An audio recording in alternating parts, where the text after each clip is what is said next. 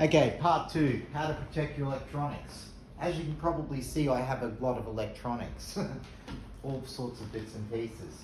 Now, you get one that's down. All right, you can look too, mate, you can look too. Got a bin tonight, not my only one, but anyway. These are pretty cool too, bags, get rid of those now. Now, what we want is a metal surface that's sealed, because all of the energy that comes in through this magnetic pulse thing, which is what it is, will dissipate over the surface. So you want something that seals pretty tight, and you can look at these. I'll take that off later. Push that down, that's pretty sealed. You can actually put duct tape around it or whatever. But what you want is a non-conductive surface on the inside. So I bought a cheap moving blanket from Bunnings. I don't know if I should say that. So what I'll do with that is push that inside.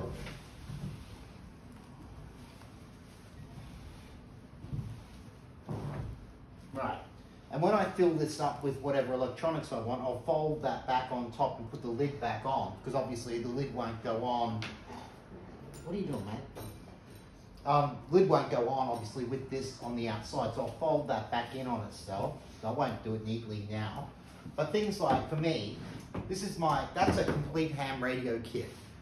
And I've got long wires, big explanations. You don't have to have vertical antennas. You just have to know how to tune a long wire. And I could be anywhere in Australia and I can talk all around the world with this little setup. Now, most of this is not going to fry, but that's the ham radio. I want that in there.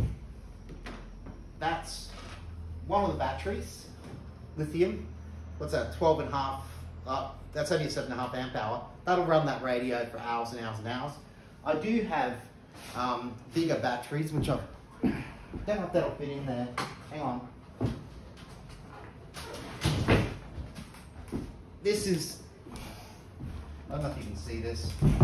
That's a 100 amp hour lithium battery with Anderson plugs, cigarette lighter. Now the problem with this is it's not that the battery necessarily will fry.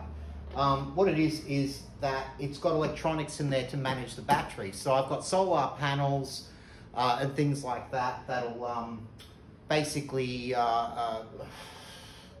recharge it.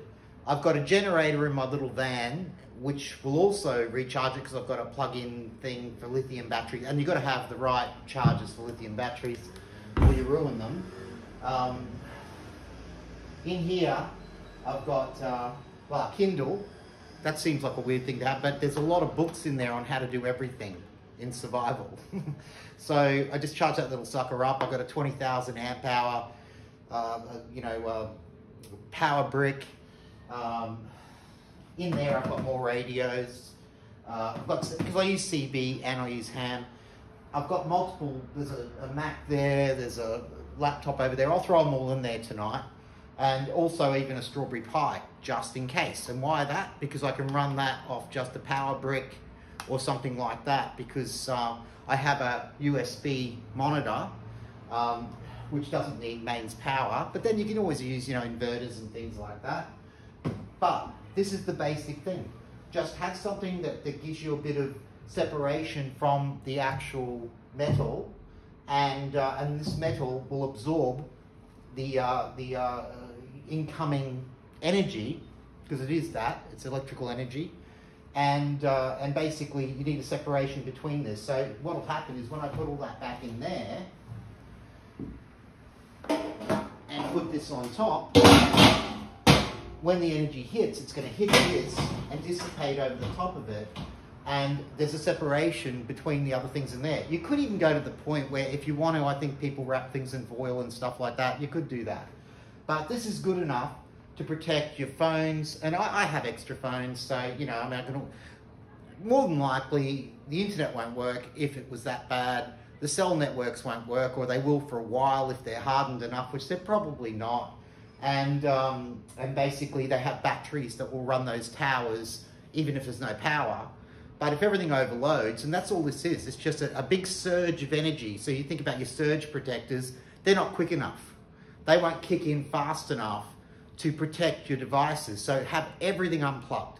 That's really important. Take the batteries out of everything that has a battery. Can't do that with a phone. Well, not the new phones anyway, pity. You know, in the old days you could. Put it all in there, and theoretically the energy will hit that, separate around it. It's called a Faraday cage, look it up. And this is the easiest, cheapest way to do a Faraday cage. I think that was about 50 bucks or 55 bucks at Bunnings. The blanket was about $10. You probably don't have time tonight to run out and grab one. But, you know, I don't know when this is meant to happen, but either way, have these things ready. You know, because I'm going to try and, I don't know if this will fit in there. Let's see, this will be interesting. Oh, okay, all right, there you go. So that will actually fit in there. So my power source, and I've got multiple ways to recharge this power source. So I've got a little 700 watt Jenny, and I've got a 20 amp hour charger that's made for lithium. I can plug that in the Anderson ports. That will charge it within about 3 to 4 hours. Otherwise, I've got a couple of 200 watt panels, and then with your solar, that's different too. PWE, I think it is much slower, but then you've got the MWPT, I think it is, and those ones are much quicker, which I do have one of those too. So I can put the 200 watters, get 400 watts rocket in, and probably get it up to about 12, 13, 14 amps. If it's higher than that, even better. But, you know, it's all about the amps, not the watts. So, you know, don't worry about the watts. You know, it's how many amps you can pull down, because the amp hours is what charges it quicker. But that's the quick, easy way to protect your devices. So tonight, I'll just chuck it all in here. And if shit happens, it happens, you know. If it doesn't, great. But in the future, if shit happens, you know what to do. Hang on. Say goodnight, Snout. Say goodnight, mate.